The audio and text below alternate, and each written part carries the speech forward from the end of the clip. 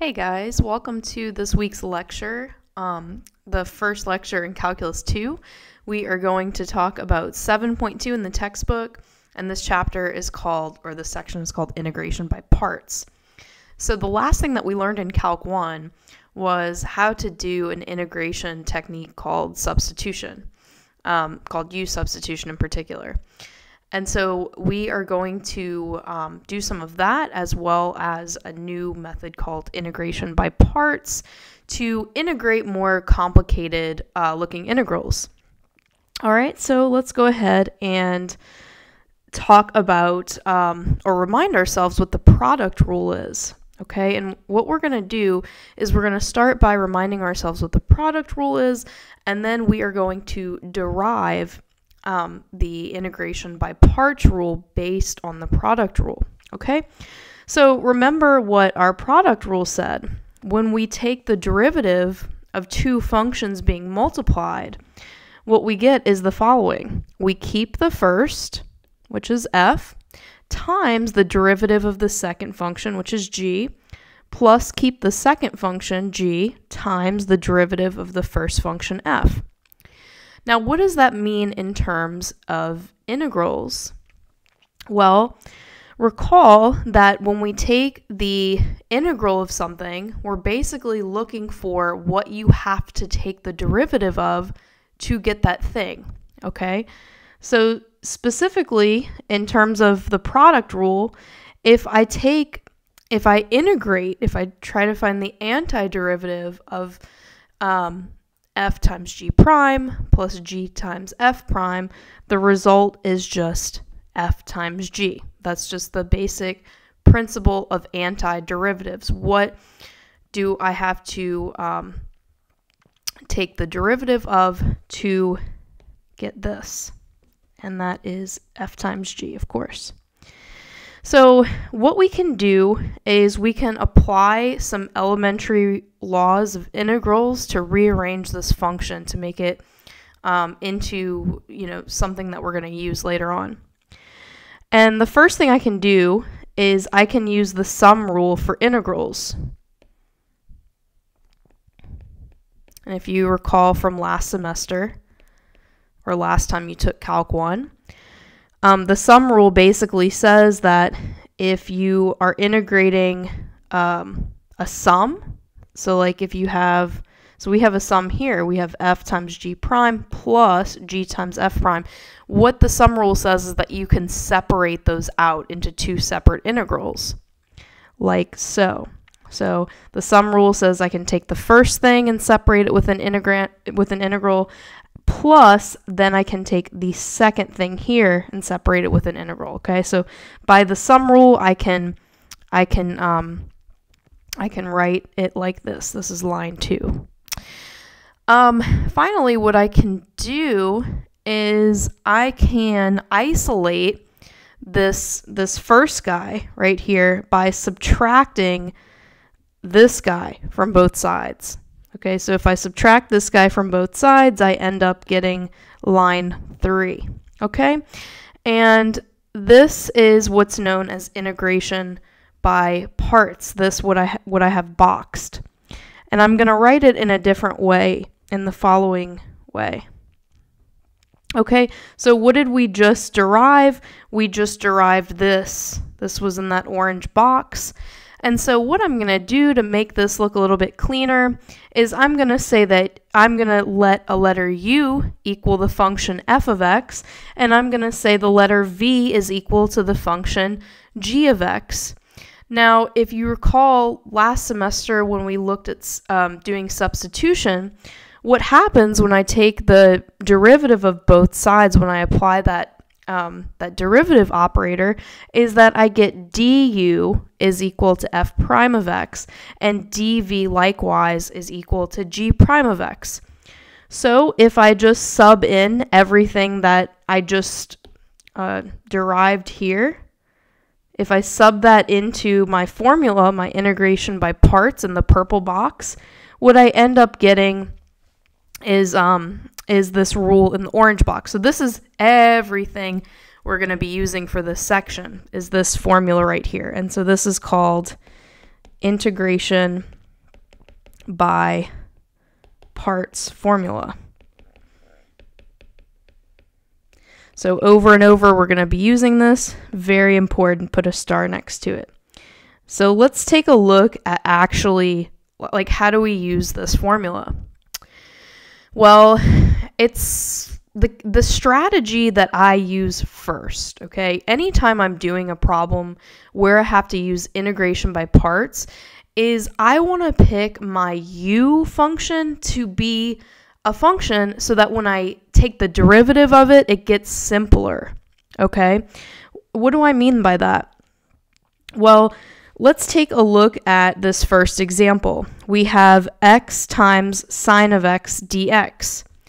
Now, remember when we found antiderivatives, it was super easy to find antiderivatives of functions such as x squared or maybe x to the fifth, or sorry, let's do that again, x to the fifth. So these were easy, right? It was also easy to find the antiderivatives of simple trig functions like cosine of x, right? We're asking ourselves, you know, what do I have to take the derivative of to get cosine? And of course, the answer here is sine of x. The derivative of sine is cosine. Therefore, the answer to, you know, what is the indefinite integral of cosine? That's sine, right? So these were all pretty easy to do. However, and then with the x squared, you just add 1 to the exponent and divide by that. So the antiderivative of x squared is just x to the third over 3. Add 1 to the exponent and then divide it by whatever you get when you do that, and that's 3. Okay, so that was simple. Now, if we have something like this, it's not so simple. And again, you know, if you were to try substitution, that would also be something that wouldn't really work well. If you let u equal sine of x, well, then du is going to be cosine of x, and nothing cancels really nicely. Okay, so, you know, when you're in that situation, you want to see, can I use integration by parts? That's an integration technique. And so, okay, let's talk about this key strategy, because this is, I think, the most important thing. I want to pick a u so that when I take the derivative of it, it gets simpler, okay? Let's say I just pick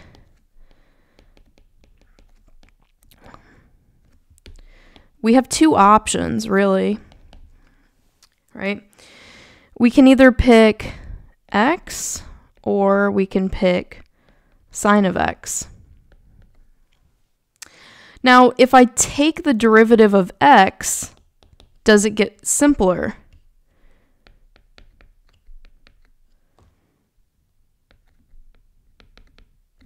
Well, it's actually,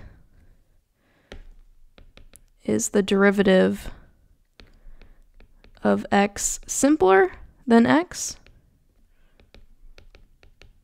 Well, yeah. The derivative of x is just 1, right? So yeah, that is simpler. What about the derivative of sine of x? Well, the derivative of sine of x is cosine of x, which, that's really not simpler. So I'm going to start by saying u is equal to x, okay? That's kind of like the big idea here, because what you're trying to do is you're trying to assign a u and assign a dv, okay, based on what we have here. So what could be u, what could be dv?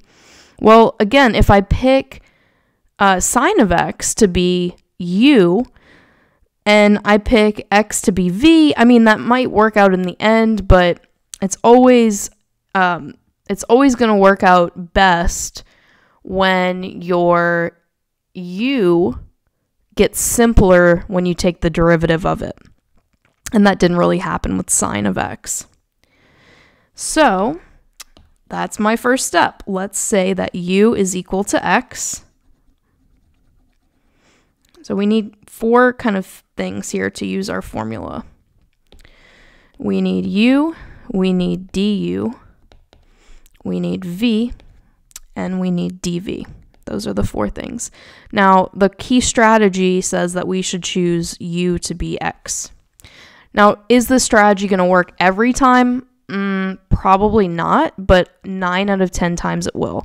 When it doesn't work, you can always, pick the other function and see if that works. And if that doesn't work, then you might have to use a different strategy, like substitution, or maybe even a trig substitution. But usually this strategy will work, picking the simpler function in the product that you have. All right, so du, if I take the derivative of both sides, du is just equal to dx, right? 1 dx, because I'm differentiating with respect to x on the right side. So what are we looking for? We found u. U was x. I'm going to actually write this up here just so that you guys see this. U was x. So this is u. And the rest of it is equal to dv, right? So sine of x dx is equal to dv, because we want the formula to match up with what we have to, in order to use this side of it. Okay, so dv is going to be what's left over, which is sine of x dx. Now, to figure out what v is, we have to integrate dv, right? Because it's saying, well, the derivative of v is sine of x, so what's the antiderivative? That's going to give us v. So let's go ahead and figure that out. We want to see what is the antiderivative of sine of x. So this is going to give me v, right? And so we're asking ourselves, what do I have to take the derivative to get sine? Well, that's going to be not regular cosine, but negative cosine. If I take the derivative of negative cosine, I get positive sine. So v is just equal to negative cosine x. Let me just turn to my pages here and make sure we're on the right track. Okay, good. So once we have this stuff, then we can use the integration by parts formula that's boxed in orange. So it says that, this guy, u times the integral of u times dv, is equal to the right side, which is uv minus the integral of v du. So this, I'm just plugging in, well, u times v is just x times negative cosine of x. Again, I'm just using the right side of this formula, minus the integral of v times du, which is just dx. And what I can do with this -1 that's being multiplied is pull it outside of the integral. I can do that with constants, if you remember. So when I pull it out, that double negative becomes a positive here. And finally, I want to take the antiderivative of cosine of x to simplify this. Well, what is the antiderivative of cosine? That's sine, because when I take the derivative of sine, I get cosine. So this just becomes negative x cosine x plus sine of x. And since this is an indefinite integral, I can't forget my little plus c for the constant here. So that is my answer for that guy. Let's do another example, and I encourage you to pause the video and see if you can try to, the hardest part is identifying the u, the v, the du, and the dv. That's the hardest part. Once you have that, everything else is pretty straightforward. But, okay, so we have two functions. We have a function x. We have a function e to the x. And my question for you is, which of these, when you take the derivative of them, gets simpler? Is it x or is it e to the x? Well, the derivative of x is just 1. The derivative of e to the x is e to the x. So which one gets simpler? Well, the x does, right? So since u is x, when I take the derivative of u on both, I take the derivative of both sides, I get 1 dx, or simply dx. All right, derivative of x is just 1. All right, so then we have v and we have dv. Now remember, dv is the part in our formula. Since we already assigned x to u, that means that the rest that's left over has to be dv. So since x is u, that means that e to the x dx is going to be dv, right? So this is going to be e to the x dx.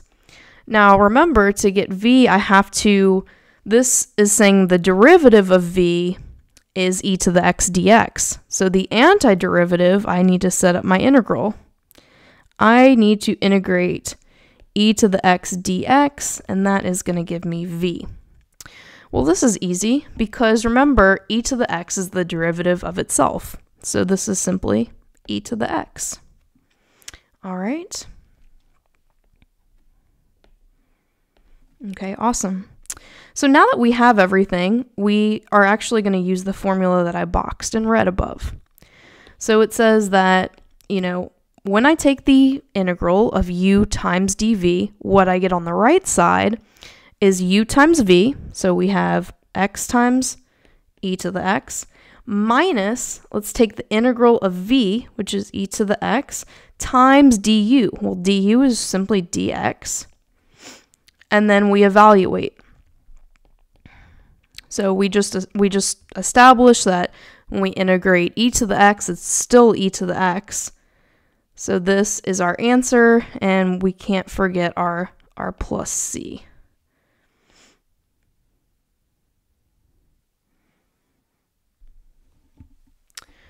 All right, let's do another example. So first thing I'm going to do is I'm going to set up my u, my du, my v, and my dv. Now I have two options for u. I have theta. So could this be u? Or I have cosine of theta. Could this be u? So first thing you want to do is pick out your u. Well, and again, I say this strategy works 90% of the time, from my experience. But, sometimes you do have to use other formulas to figure out integrals. Integrating is way harder than finding derivatives. It's just the way it is. I mean, some people, some integrals are unknown still to this day. So, but we do what we can, and we use the tools that we have at our disposal. So which of these are going to be u? Which of these, when you take the derivative, does it get simpler? Theta or cosine of theta? Well, remember, theta is just a variable just like x. If different variables confuse you, just use x, okay? This is the same thing as x cosine x. Well, when I take the derivative of theta, or x if you like that, you just get 1. When I take the derivative of cosine theta, I get negative sine theta. So which of those gets simpler? Well, obviously theta, right? So I'm going to say that u is equal to theta. Erase this. Now du, if I take the apply the derivative operator to both sides of u equals theta, what I end up getting is du is equal to d theta, right? Or 1 d theta if you like that. Okay. Now remember, the leftover is going to be dv. What's left over is dv. We established that this guy is u, and so what's left in the formula is dv. What's left is cosine theta d theta.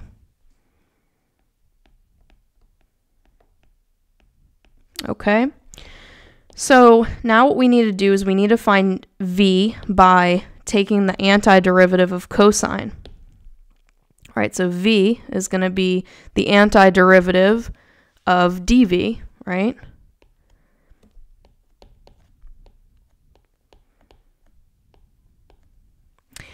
So what do I have to take the derivative of to get cosine? Well, that's going to be sine, right? So v is just equal to sine theta. Now that I have everything I need, I can use the right side of this formula here to find my answer. Okay, so what I have is I have u times v, so I have theta times sine theta, minus the integral of v times du, which is d theta. Now this part, I'm taking the antiderivative. What do I have to take the derivative of to get sine? Well, I have to take the derivative of negative cosine to get sine. So this becomes theta sine theta minus negative cosine theta. And I can just simplify this a little bit, make that a plus, and call it a day. There it is. Ba-bam, that is our answer there. Okay, so this is just kind of a recap of what I said. You know, whatever you let dv be, like, you need to be able to integrate dv easily to figure out what v is. Sometimes it might require more than one step, but it can't be an impossible task. And then, as I said, it helps if the derivative of u is simpler than u, and it helps if v is simpler than the derivative of v. So these are just some rules that you can go by when you're doing these problems. So now we have a definite integral. Recall that a definite integral has upper and lower bounds. You know, so, and remember, these bounds are, you know, typically with respect to the x-axis. We are going to be integrating with respect to the y-axis later on, but for now, let's just stick with the x-axis. So this is saying, you know, find the area under ln of x, starting when x equals 2 all the way to x equals 3. And what I'm going to do is I'm going to use the integration by parts formula to do that. And I'm going to write it over here. So we have u dv is equal to u times v minus v du. So here is my integration by parts formula. And for definite integrals, I mean, basically we're just plugging in the bounds at the end, just like we did before last semester. You know, we evaluate the upper bound and then we subtract, you know, whatever we get when we evaluate the lower bound. Okay, so let's go ahead and figure out what, you know, what u is equal to, what v is equal to. I mean, we don't have much of a choice here for u, right? So we have ln of x, right? So let me write this here. So we have u du v dv. So the first step is to choose u. Now, if I choose u to be ln of x, when I take the derivative of that, is it going to get simpler? Well, yeah. Remember, the derivative of ln of x is 1 over x. And so du is just going to be 1 over x dx. All right. That means, according to my formula, dv is whatever is left over. Well, we said that u was equal to ln of x, so dv has to just be this dx. So this is dv, this is u in our left side on the left side of the formula. Okay, so this is dx. Right. So now we have to find v. So let's go ahead and we're integrating dx, or 1 dx. That might be a little bit more familiar. And remember what we do when we integrate these constant polynomials. We're just keeping the constant, and you know, because what this is essentially is this is 1x to the 0 secretly, right? Now, if I add 1 to the exponent and divide by 1, I just get 1x, or just x, okay?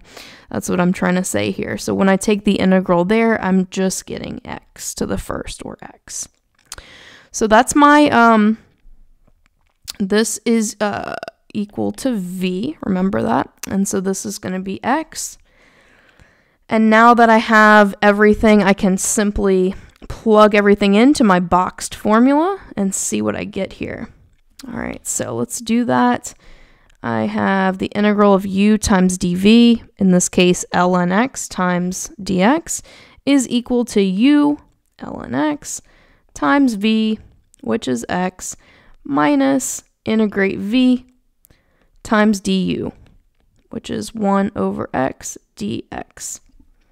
All right, now I can simplify these x's out so that I'm just left with the following.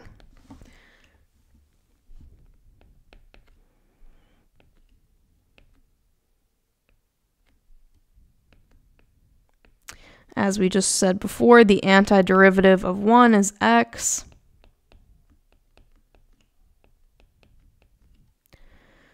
And that's it. Okay. So this is my indefinite integral, but remember I am evaluating from these bounds 2 to 3. All right? So what I want to do is I want to evaluate this from 2 to 3. And so remember how we did that? Wherever we see an x, we put in the upper bound. So this is ln 3 times 3 minus 3. So that's the top bound. And then we're going to take away what we get when we plug in the lower bound. So that's 2. So ln 2 times 2 minus 2. And when I simplify this, I end up just getting 3 ln 3 minus 1 minus 2 ln 2. And that is my final answer here.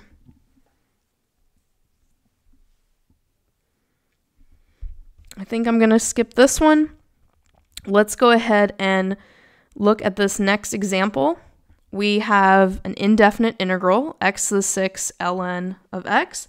So remember our first task, out of the two functions, x to the 6 and ln of x, which one actually gets simpler when you differentiate?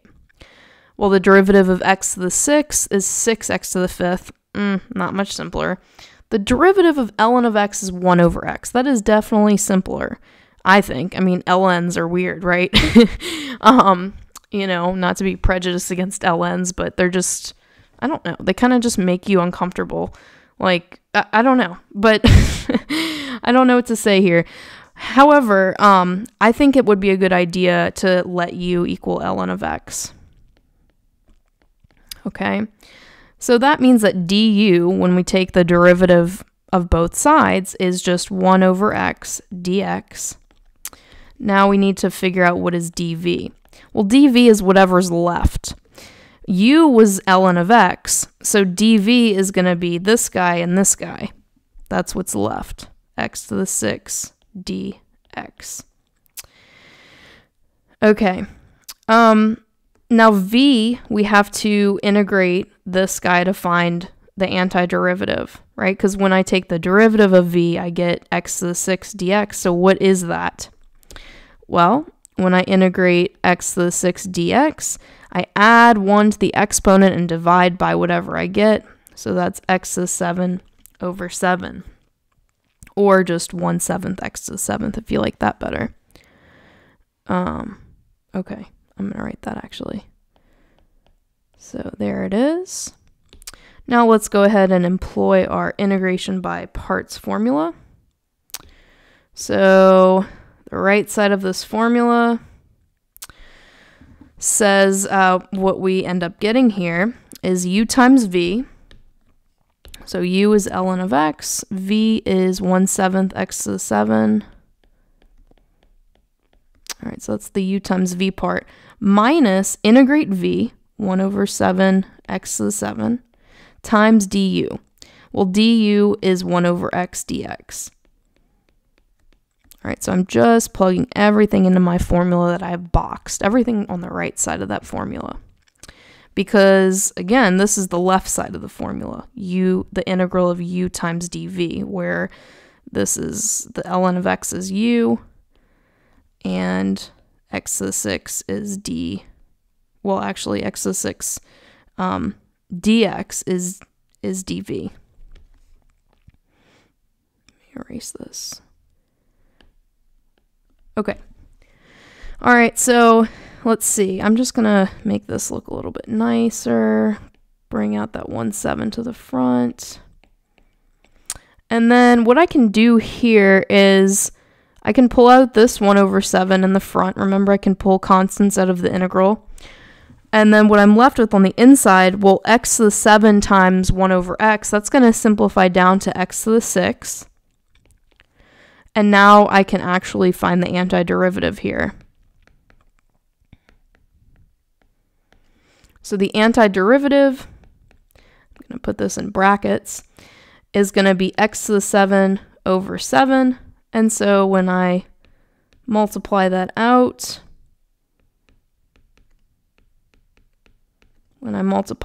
I just get negative 1/49 x to the 7th. And let me check my math here. Yeah, that looks good. Oh, did I forget the plus c on the other problem too? I think I did. No, that was a definite. But I did with this problem. Look, see, guys? I always forget the plus c with the indefinites. Let's put the plus c to be good. Okay, so that's our answer there. See where we're at on time. Should we do one more? Let's see. No, the next one's pretty long. All right, guys, I'm going to go ahead and jump off, and we'll continue this off in the next video. Thanks for watching. I'll see you guys in just a moment.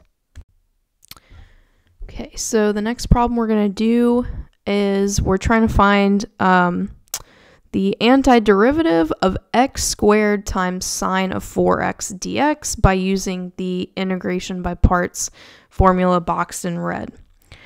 So again, what you want to do first is identify what u is in your product and what dv is in your product. And this is our product that we have to work with. So whatever we pick for u, the rest of this is going to be dv, the rest of the product. So remember, we want to pick we want to pick something that when I take the derivative of it, it gets simpler than before. So our choices are sine of 4x, or x squared. Now, which of those, when you take the derivative, gets simpler? Well, the sine of 4x definitely doesn't, because we have to use the chain rule, and it's just going to get longer, right, than it was before. However, when you take the derivative of x squared, it's just 2x. So that does get simpler. So I'm going to start by saying let u equal x squared, and then the rest is going to be dv. So the rest in this product is the sine of 4x times dx. So dv is going to be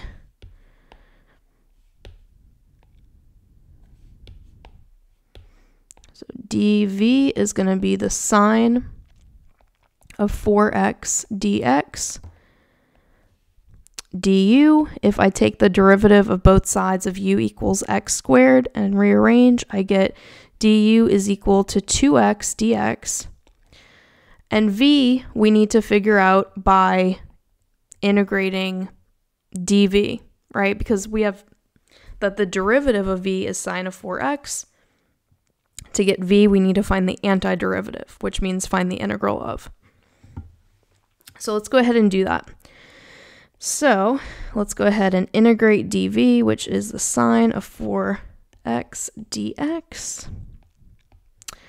Now, you can't immediately see what the integral is of sine of 4x, so we have to employ a previous learned strategy called substitution, in particular u substitution. Now the u that I'm going to be substituting is not the same u up here, so don't let that confuse you. Just kind of think of it as like two different things. So basically what u substitution does is if I can find something and replace it with a u so that I can figure out the antiderivative, then that's what you should do. So what we're going to do is here we're going to use u substitution and let u equal 4x. Therefore, when I take the derivative of both sides and rearrange, I get du is equal to 4 dx. Dx, remember I want to isolate dx so that I can replace it in the integral. Dx is going to be du over 4. And what this becomes, let's put it down here, make some room. So we said 4x was u, and when we solve for dx, we got du over 4, right? We want to replace dx because since we replace the variable x with the variable u, we want to make sure that we're integrating with respect to u and not with respect to x. Okay, so what I can do now is I can pull a 1/4 out in the front. And now this is a much easier problem because, excuse me, I can figure out what the antiderivative of sine of u is, right? What do I have to take the derivative of to get sine? Well, not just cosine, but negative cosine, right? If I take the derivative of negative cosine, I should get sine. So this is going to be 1/4 times negative cosine of u. And u, we want to put our original variable in at the end once we integrate. So u is equal to 4x. So we get negative 1/4, if I pull that negative out, cosine of 4x. So that is going to be my v here. So let's write that up here. All right, now that I have all of this information, I can just use my formula boxed in red. So let's go ahead and make some room.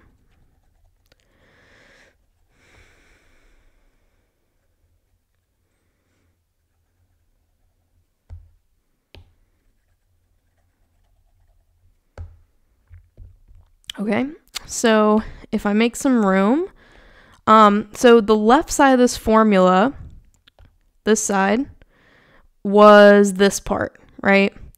So we said that, let's make some room here. We said that x squared was equal to u, and the rest was dv. So the sine of 4x times dx is in replacement of the dv. Equals, now what we're going to do is use the right side of this equation. Equals u, which we found was x squared, times v, which we found to be negative 1/4 cosine 4x, minus integrate v. V is, again, negative 1/4 cosine of 4x, times du. Du is 2x dx. Okay.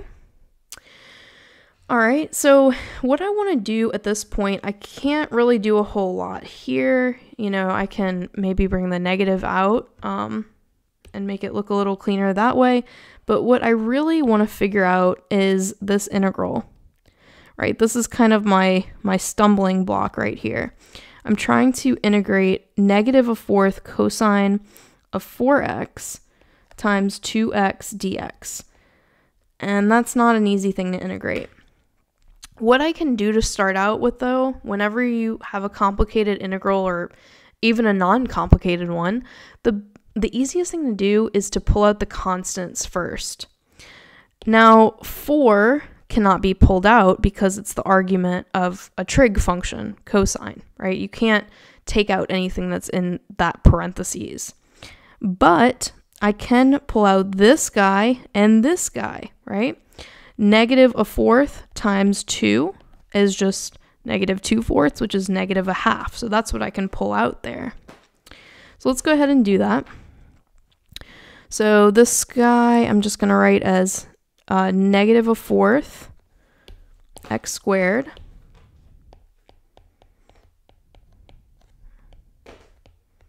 cosine of 4x.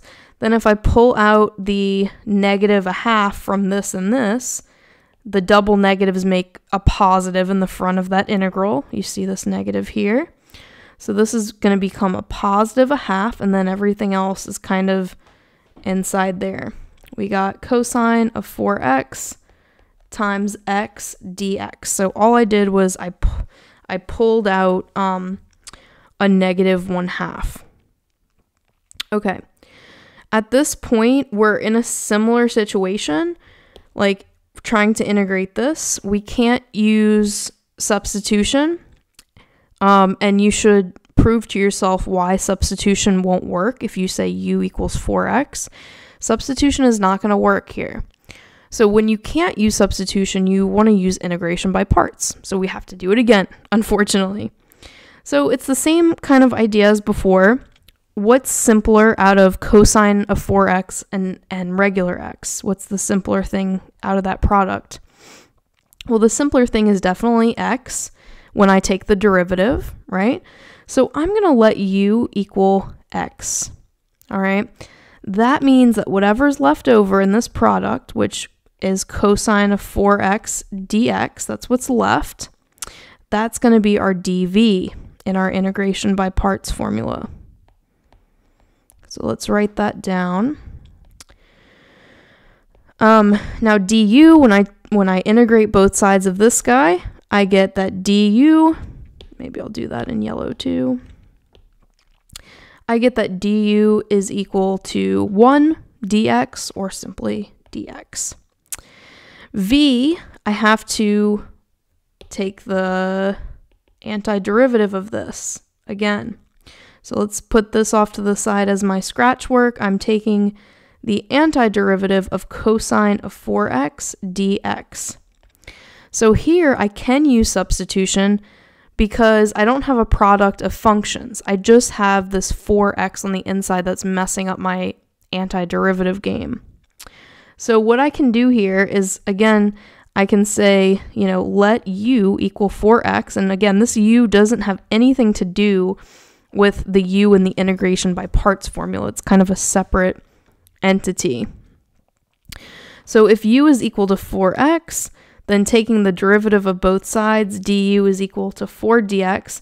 And finally, isolating dx, we get dx is equal to du divided by 4. When we divide both sides by 4. Okay? So since all of this is true, we can replace our integral here. Instead of cosine of 4x, that's the cosine of u. Instead of dx, we have du over 4. And finally, I can pull out that 1 over 4. So I just have cosine of u du. And so you ask yourself at this point, well, what do I have to take the derivative of to get cosine? That's what you're asking yourself when you integrate cosine of u. And the answer is sine of u. So the answer here is 1/4 sine of u. And now the last thing to do is just plug in whatever u equal to. Well, u was equal to 4x. So we get 1/4 sine of 4x. Okay, and that is our v. Sine of 4x.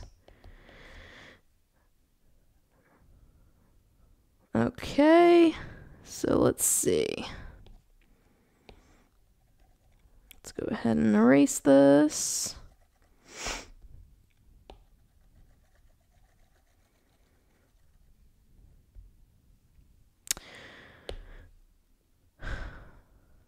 Okay.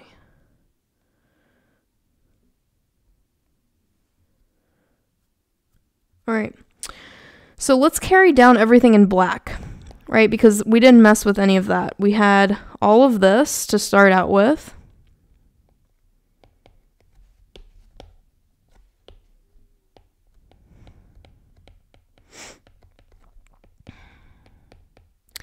And then we need to use integration by parts with all of this stuff to evaluate this integral here. So integration by parts says that this is going to, and I'll do it in purple. Integration by parts says that this whole thing is equal to u times v. So we have x times v, a fourth sine of 4x. Okay. And then minus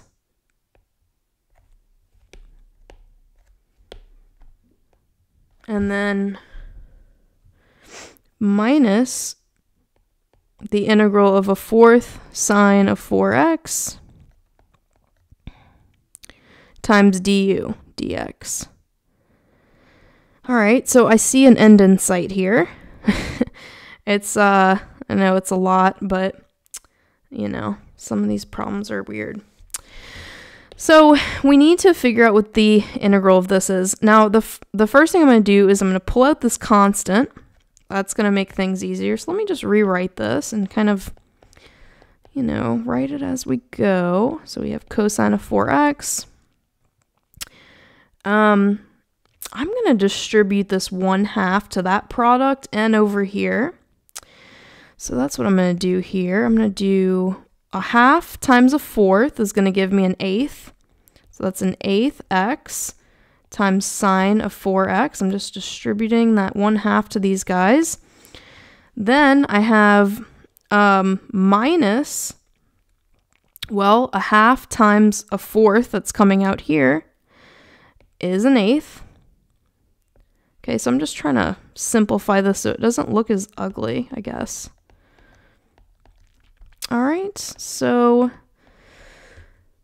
that's where I'm at so far. Now let's go ahead and do the last part of this problem, which is integrate what I have in orange right here. Now, I don't have a product of functions, so I can use substitution, right? I can let u equal 4x. So let u equal 4x. Therefore, du is equal to 4 dx, taking the derivative of both sides and dividing both sides by 4. We get dx is equal to du divided by 4. So rewriting this orange integral, the sine of 4x dx, instead I have the sine of u, and instead of dx, I have du over 4. So I'm going to take out that 1 over 4.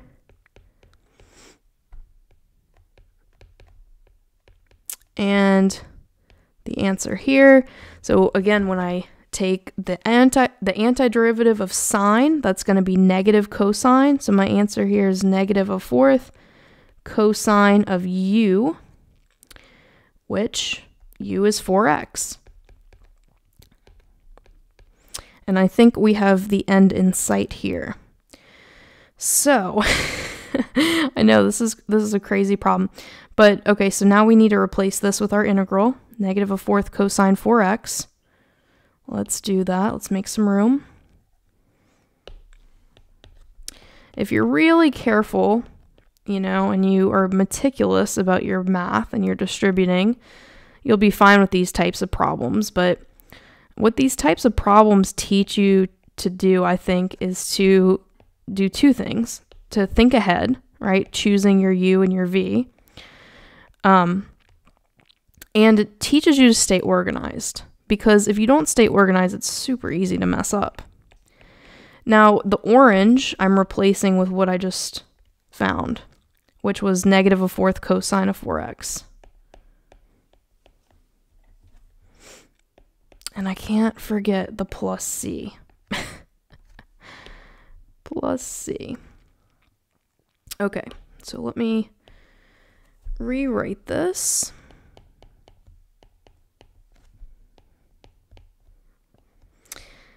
And if you mess up with one of these problems, don't feel bad. They are, you know, super easy to mess up on, right? You have to be super meticulous, as I was saying. But that's what it's all about. It's just about, you know, practicing how careful you are.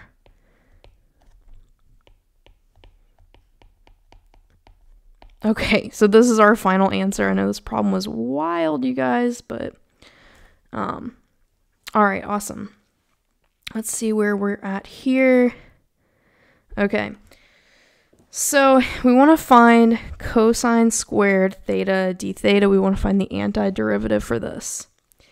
So this is a problem where you might be like, can I use u substitution? And unfortunately, you cannot. Because if you were to say, oh, well, let cosine theta be u, and then you do your du and everything, what ends up happening is things don't cancel, right? You're going to end up having a weird sign of theta somewhere. So unfortunately, that doesn't work. I do encourage you to try and see why it doesn't work, but it does not work. So we have to use our other method of integration, which is integration by parts. Now there is, if you're watching this and you're taking Calculus 2 with me, you're going to see a pretty similar problem like this on your homework. It might be sine squared, I think, but it's similar. So pay attention, I guess. All right. So what I'm going to do first to attempt to tackle this is I am going to, instead of writing cosine squared, I'm going to write cosine times cosine. It means the same thing, right? Because what I'm trying to do when I use integration by parts is I'm trying to first find a u and a dv. That's what I want to do.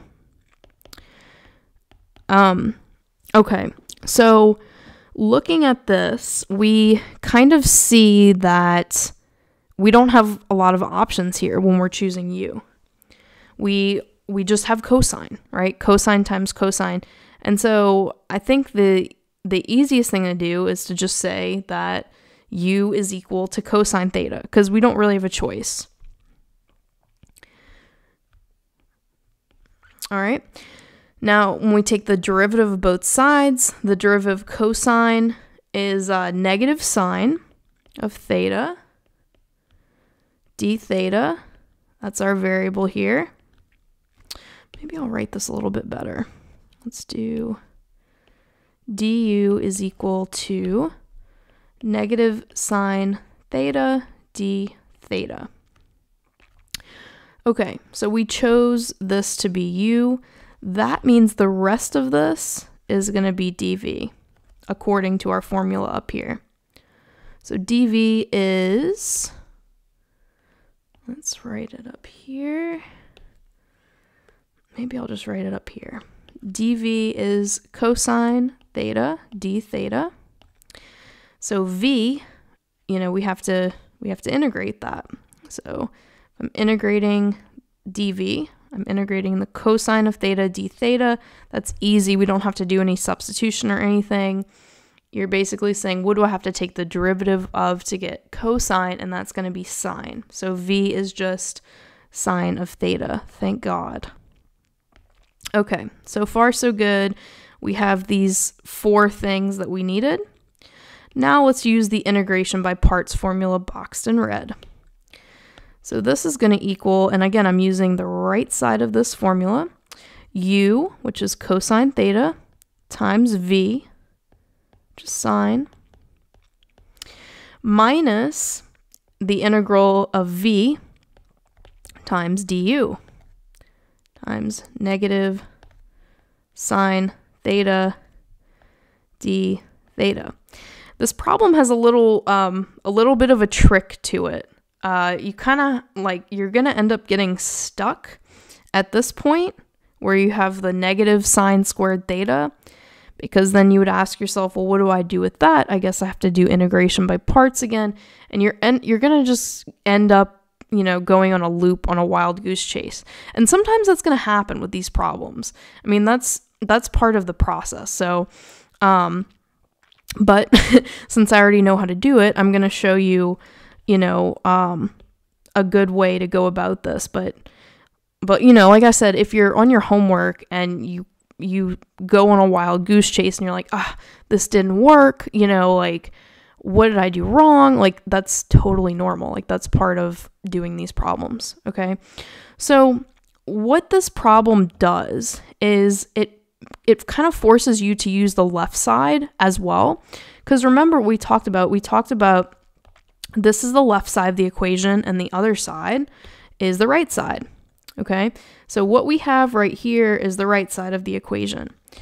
That equals the left side, which, remember, was what we started with. Cosine squared theta d theta. All right, and you're going to see why I'm just writing the left side there. So I can, clean this up a little bit. I can say this is cosine theta times sine of theta. And there's probably other ways to do this, but, just for the sake of simplicity, I'm going to do it one way. But, just to let you know, there's multiple ways to do all of these problems. What I'm going to do is I'm going to pull out this negative sign right here to the front to make that positive in the front. And that's going to give me sine squared theta d theta. So if you want to, you can try to use integration by parts again. I'll tell you right now, you're going to get stuck. But the trick is the following. The trick is to look at the left side, okay? We have a cosine squared theta, the integral of cosine squared theta. Wouldn't it be nice if the right side somehow had an integral of cosine squared theta? If that were the case, we could do a combining like terms kind of trick, and hopefully things will cancel out. So the strategy that I'm going to use right now is I am going to replace sine squared theta with something that makes mathematical sense, something that has a cosine squared in it, so that I can hopefully combine like terms. What I'm going to do is I'm going to use what you learned in trig, and it's called a Pythagorean identity.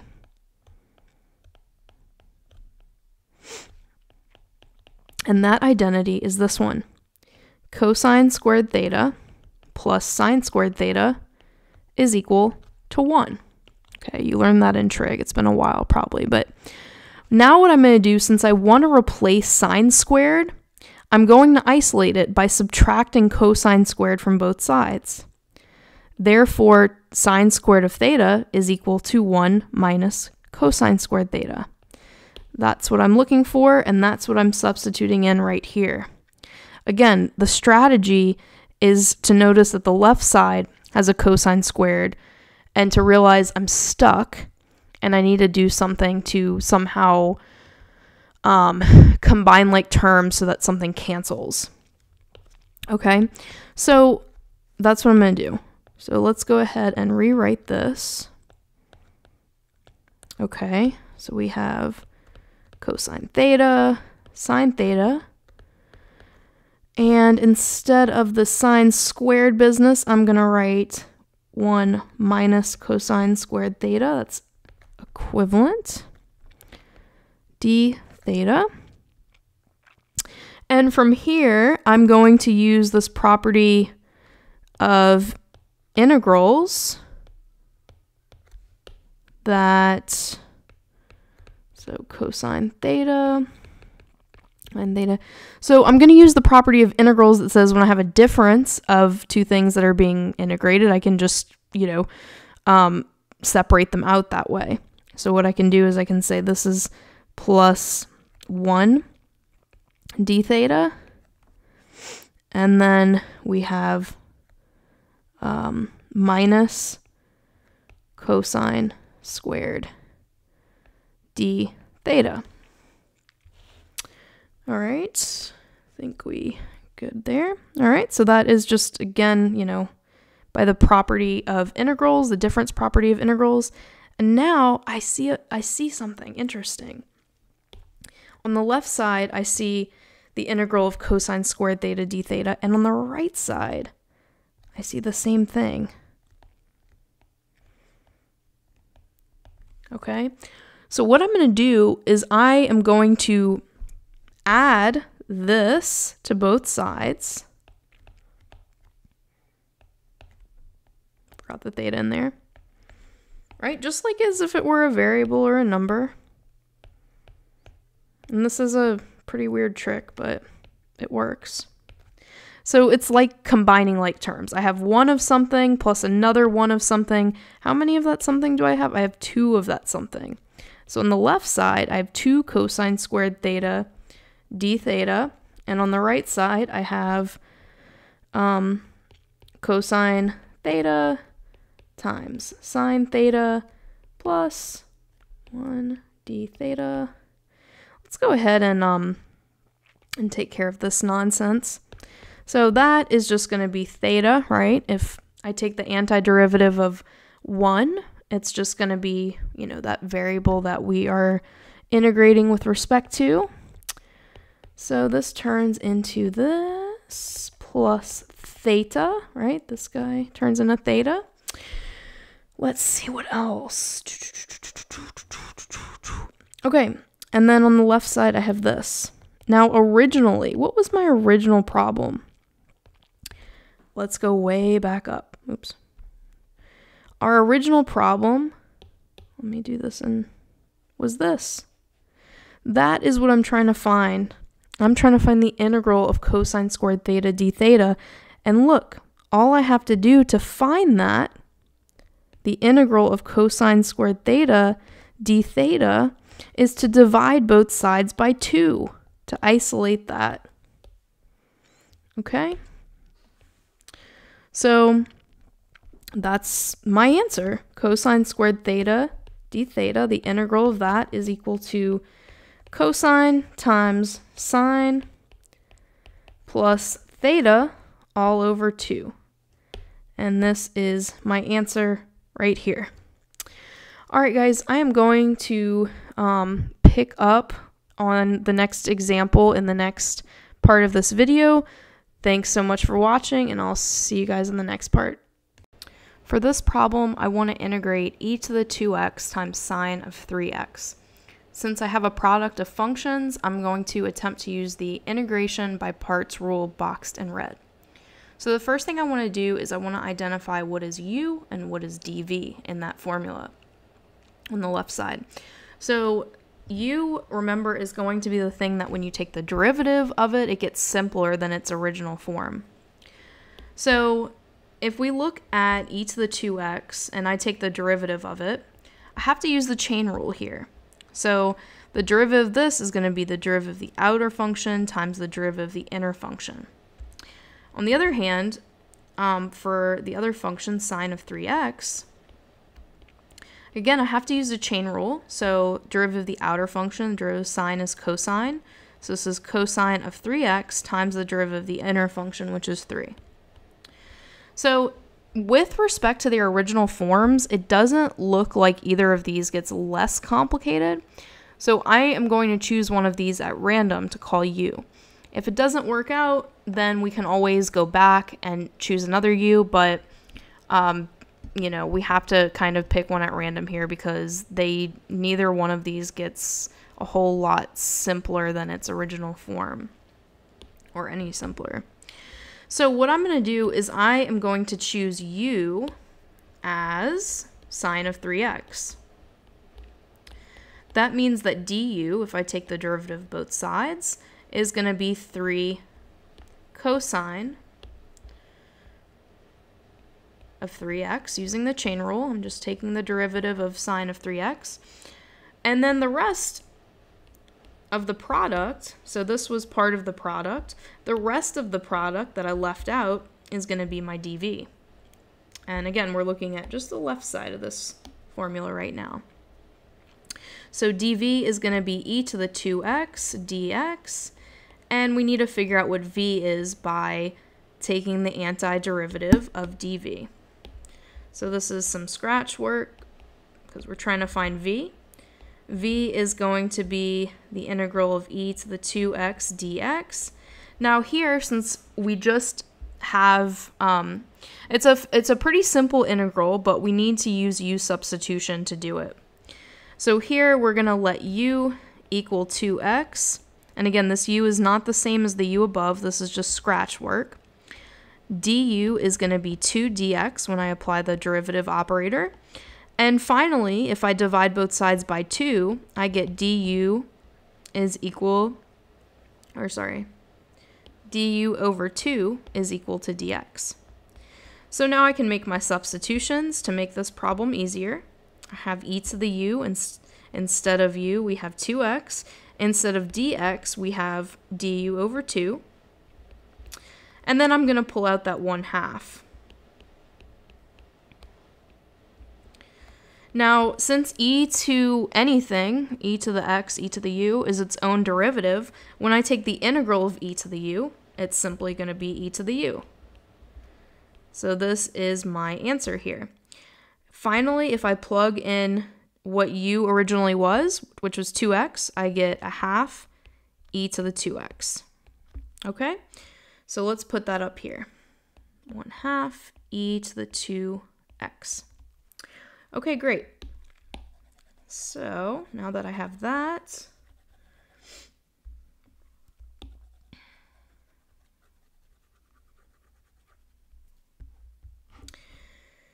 let's go ahead and I'm going to write the entire thing here. I have the left side of this integration by parts problem, and you'll see why I'm doing this. Dx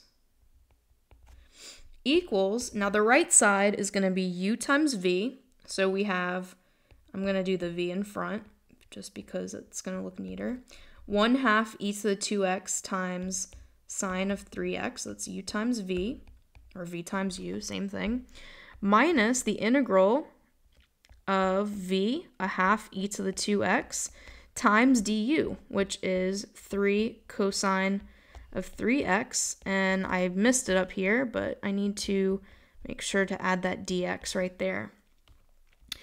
Everything looks pretty good except this integral right here. So let's go ahead and kind of see how we can simplify this down. Now, you know, again, we have a product of functions, so we're going to have to use integration by parts a second time. But before we do that, let's clean it up a little bit and pull out the constants.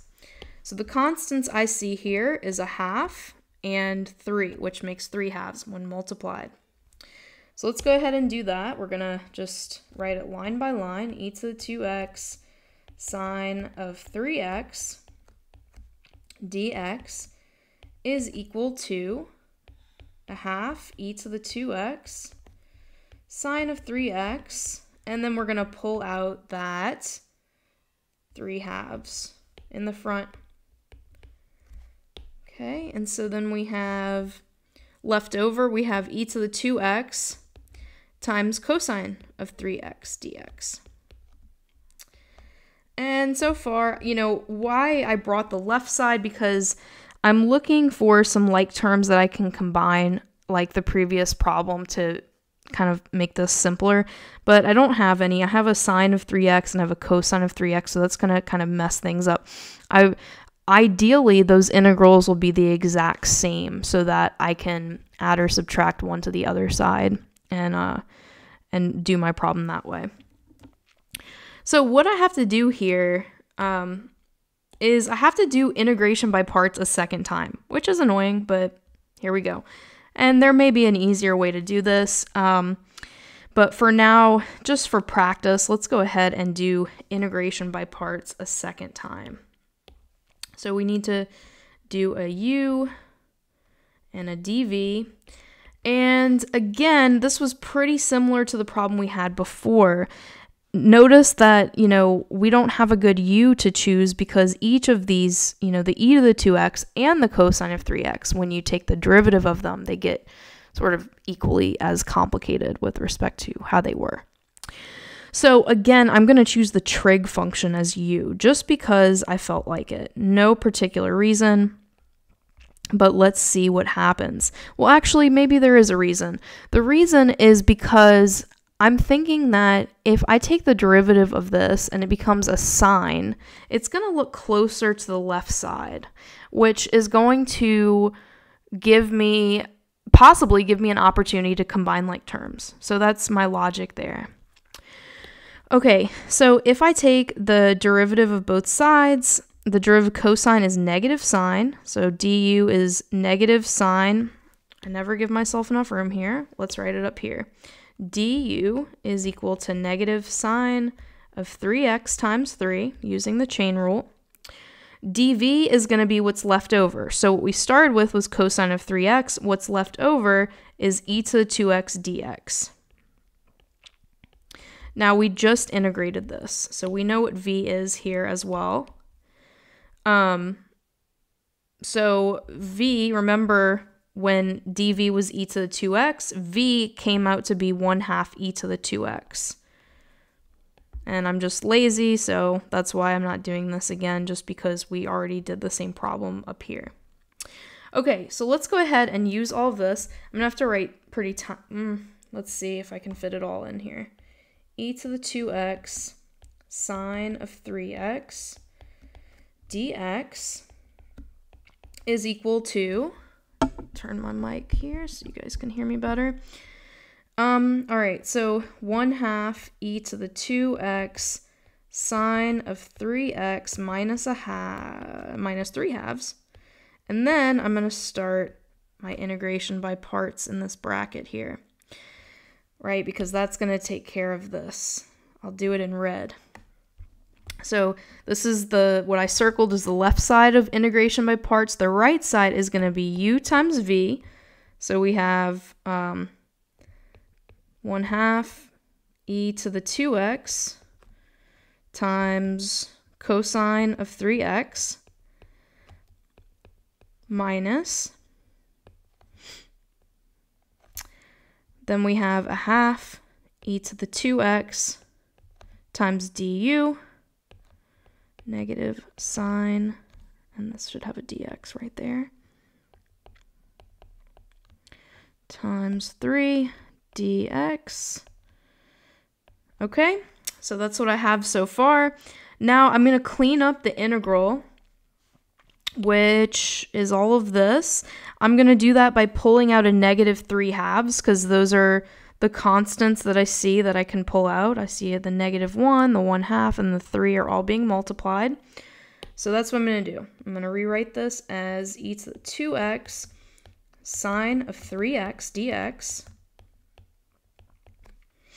is equal to 1/2 e to the 2x sine of 3x this is crazy, minus 3/2, and then I have 1/2 e to the 2x cosine of 3x. Here we go. Okay, the two minuses, when I pull out this minus inside, is going to become a plus, okay? Plus 3/2. All right, so that's outside of here. Then we have e to the 2x sine of 3x dx. And this is where we're going to use our trick, okay? Now, before I use the trick, I'm going to make sure that I distribute, because all of this in brackets is being multiplied by this negative 3/2 out in the front. So it's multiplying by that and this guy, okay? So let's go ahead and do that. We're almost done. We're almost done here.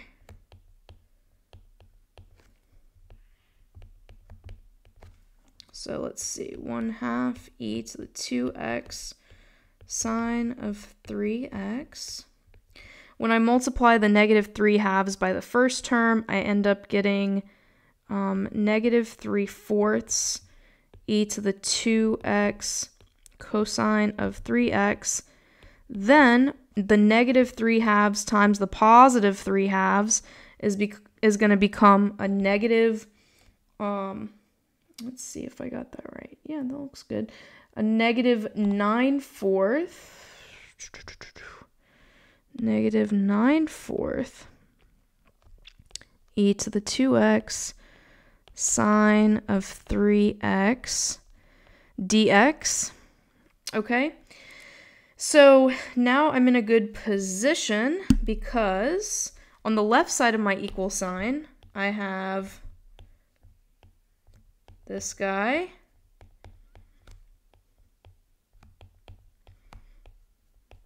And on the right side, I have a like term. I have negative 9/4 e to the 2x sine of 3x dx. So just like in the previous problem, I'm going to add 9/4 of these guys, e to the 2x sine of 3x dx, to both sides. Okay, so let's go ahead and do that.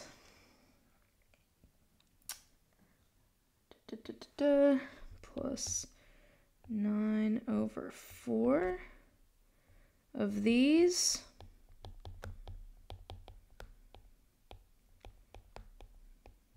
Okay. All right, here we go. So the left side of this equation, if I have 1 of something plus 9/4 of something. So 4/4 plus 9/4 is 13/4. Okay, so on the left side, I get, when I combine these like terms, I get 13/4 of these things, e to the 2x sine of 3x dx. And on the right side, I'm left with a half e to the 2x sine of 3x minus 3/4 e to the 2x cosine of 3x. Okay. My last step, because remember, my original problem was to find the integral of e to the 2x sine of 3x, right? That was my original problem. So I'm going to isolate that at this point. I'm going to multiply both sides by 4/13 to cancel that out. So all of that by 4/13, and I'm going to leave it like this because I am lazy. And let me just check my math here. It looks okay. Yeah, it looks good. See how I'm like, very careful with checking this kind of stuff. Oh, but of course the plus c. We can't forget that. So this was a super long and involved problem, but it's super good practice for these integration by parts problems. So that is your final answer boxed in red right there. All right, let's do this one. This one is going to be slightly simpler than the last one. We have a product of functions. This time our variable is t. We have t plus 3 times the square root of 7 plus 3t. So what are our options? We want to choose a u. So we have t plus 3, and we have the square root of 7 plus 3t, which I'm going to write like this. Because remember, when we take derivatives, that's the easiest way to do it. So when I take the derivative of t plus 3, I just get 1. When I take the derivative of the square root of 7 plus 3t, I have to use chain rule, 1/2. 7 plus 3t to the negative 1/2 times the derivative of the inside function, which is just 3. Derivative of 7 plus 3t is 3. That got complicated. However, this one did not. This one got simpler. So that's what I'm going to choose my u to be. I'm going to choose u to be t plus 3, and I'm going to choose dv to be the rest. So I'm going to choose dv to be the rest because t plus 3 has a very uncomplicated derivative. All right, so let's go ahead and start there. So we have u is equal to t plus 3. Therefore, du, when I take the derivative of both sides, is just 1 dt. Okay? Now, dv was the leftovers. So dv is equal to 7 plus 3t to the 1/2. And now we are tasked with finding v, okay? So let's go ahead and do that off to the side. So we need our scratch work here. So this is our scratch work.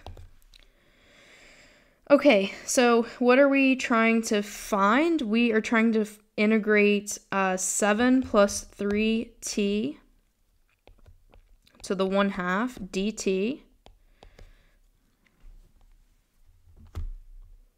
I forgot the dt. That's another thing I forget besides the c is the dx, the dt, and so forth.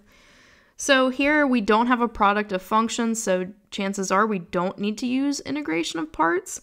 We can get away with an easier method known as substitution.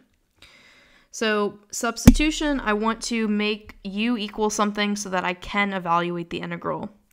And here what I'm going to do is I'm going to let u equal 7 plus 3t.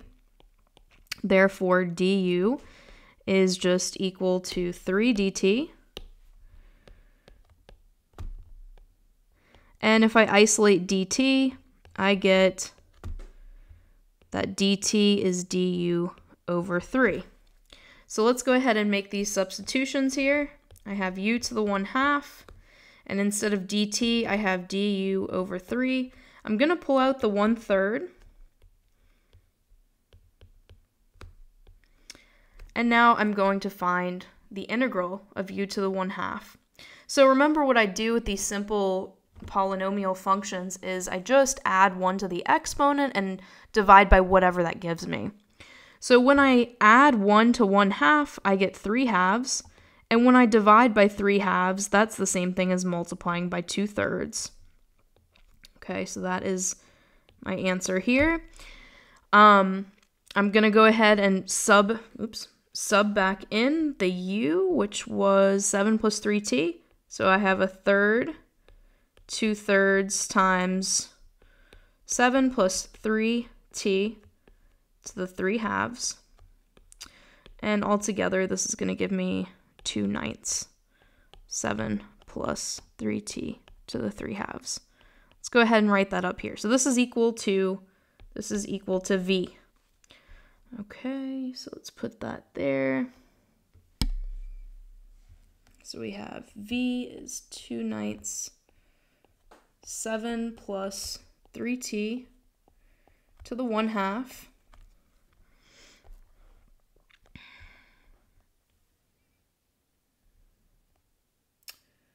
Or did I do... that looks good. Okay. All right, good. So let's go ahead and continue with this. Did I put 1/2 there, or should it be 3/2? 3/2.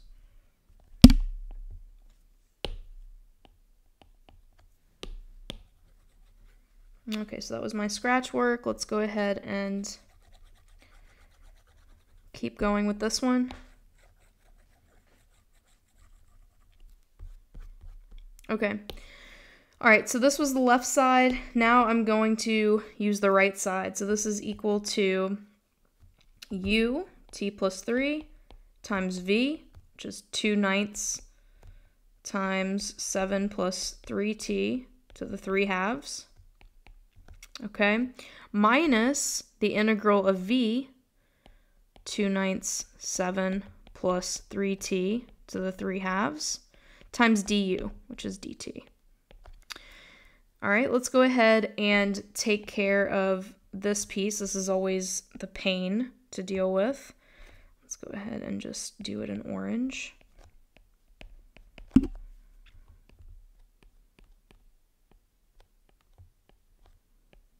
What I'm going to do is I'm going to pull out the 2/9. This is minus 2/9. 7 plus 3t to the 3/2 dt. And then I have everything else.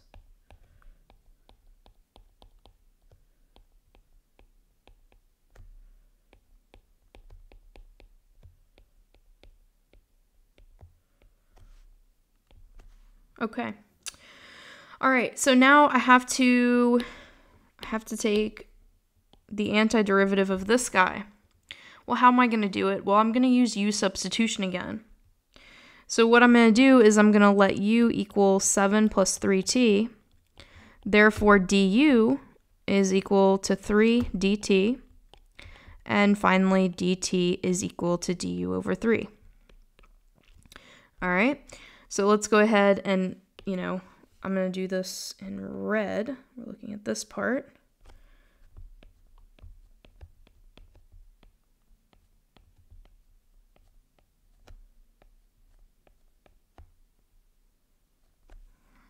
Okay, so I have u to the 3/2 times du over 3. Pulling out the 1/3, I get this. And finally, integrating with respect to u, I'm adding 1 to 3 halves. So 3 halves plus 2 over 2 is 5 halves. Divide by 5 is the same thing as multiplying by 2/5. And I have to multiply by that 1/3, 1/3 in front. So I end up getting 2/15. U and was 7 plus 3t. So 7 plus 3t to the 5 halves. Okay.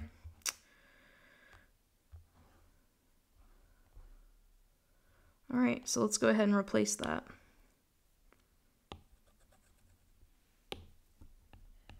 I'm just going to start here. Plus 3t to the 3 halves. Minus 2/9, and then I'm going to replace what I have found out. 2/15, 7 plus 3t. 2/15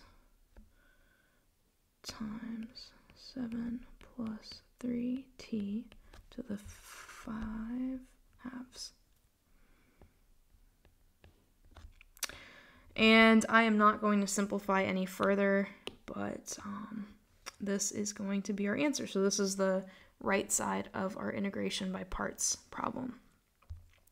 Let's do one more. Find the area between y equals ln of x and y equals ln of x squared for x's between 2 and 6.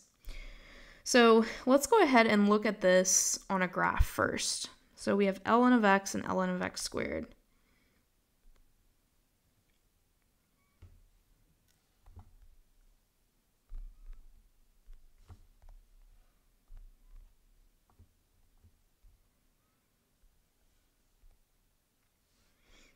Okay, and maybe we'll actually just do the domain restriction here too.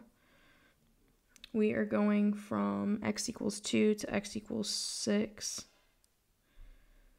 So let's see.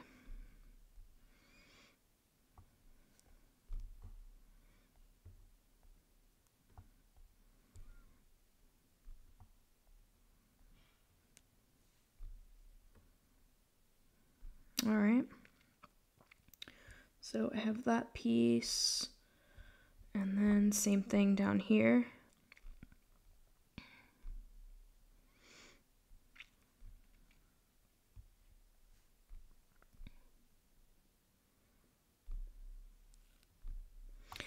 All right, so I am trying to find the area between these two curves, right? So, you know, just this area between the blue curve and the red curve, that white space in between there.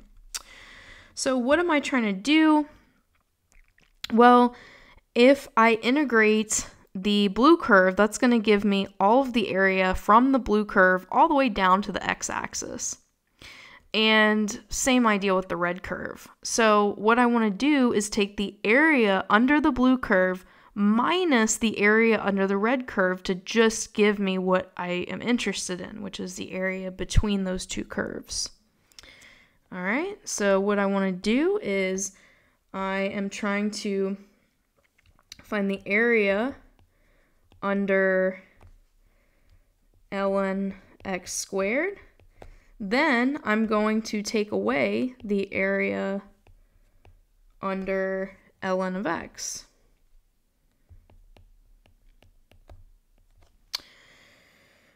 All right, so let's go ahead and first figure out what the area under ln of x squared is.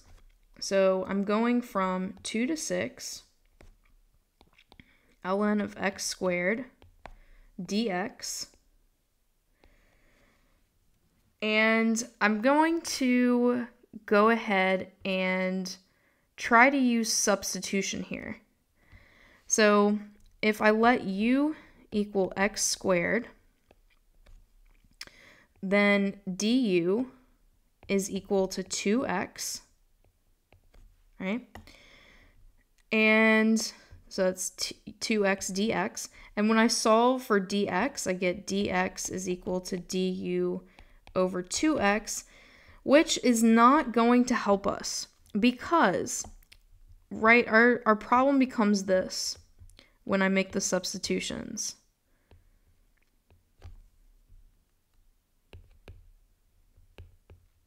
and I still have this 2x. This is the problem here. Now, if I didn't have that, I could definitely, use the substitution as it is, but I don't.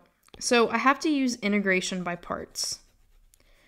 So let's write it over here. We have u dv is equal to uv minus v du. I need to choose a u and I need to choose a dv here. Now we don't have a lot of options for u, so since we only have this one function, I'm going to let u equal that function. So I'm going to say u is equal to x squared, and therefore du is equal to, well, remember this is the chain rule. So the derivative of ln of x is 1 over x. Therefore, the derivative of ln of x squared is 1 over x squared times the derivative of the inner function. The derivative of x squared is just 2x dx. Simplifying this out, I get that du is equal to 2 over x dx.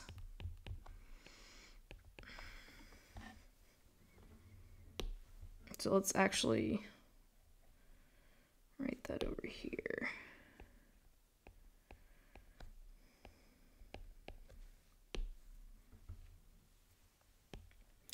So the remaining portion is going to be dv, and the remaining portion is just dx because u was ln of x squared.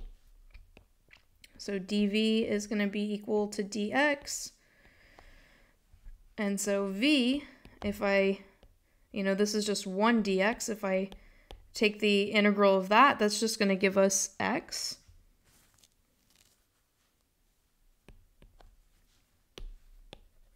And now we can apply integration by parts here. So I have u times v, so we have x times ln of x squared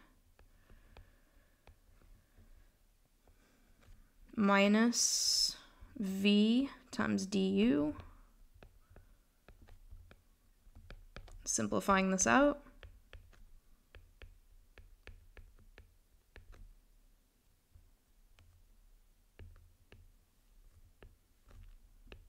And finally, if I integrate, this, if I pull out the 2 first, actually, and I get this, well, this is just going to become 2x.